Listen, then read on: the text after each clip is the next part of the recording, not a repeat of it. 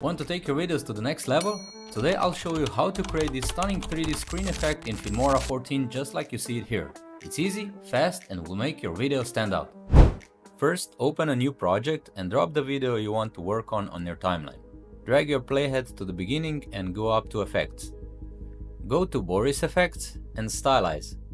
Then find the effect called BCC Cast Shadow and drag it down to your video.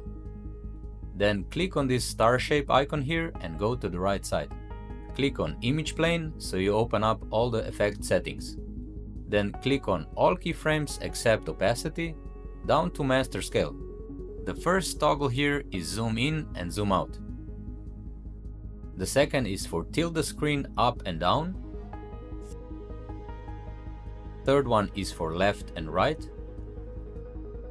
This one is for circle rotation.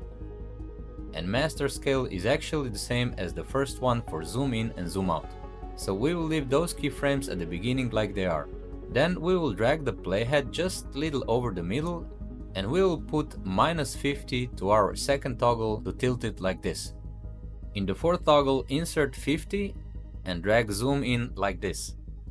Then position the screen with holding and dragging X and Y axis.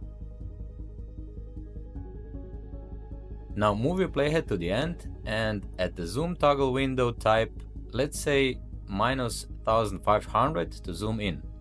In the second toggle window type -85 and in the fourth type 90. Go up and we need to adjust X and Y axis. Drag Y axis to the right so we get the screen down and X axis to the left to get the screen more to the left side. We can also increase zoom in to, let's say, -2220. Now do not forget to click on remaining keyframes so we fix positions everywhere. If we play it now, we have this animation.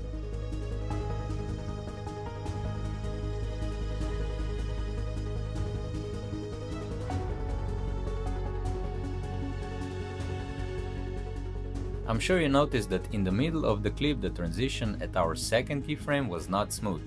We can fix that with right click on the timeline, show keyframe animations. Here we see all keyframes that we did in the middle of our video with changing the positions, rotations and zoom. Now we need to change the graphs on all of them. So click on the first one, highlight the lower one and change the graph to continuous curve. Do the same for all the keyframes.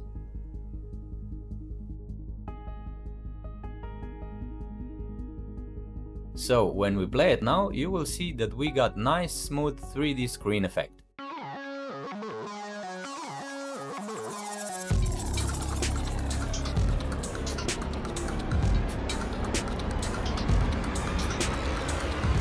Hope you liked the tutorial, and if you did, I would appreciate if you hit that like button and subscribe so you don't miss the next video. See you in the next one.